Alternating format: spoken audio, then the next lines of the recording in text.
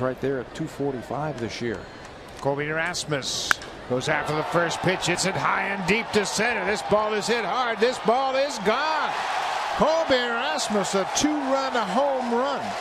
Number 9 for Rasmus, and the Jays jump out in front. Colby flashing some power here at Petco Park.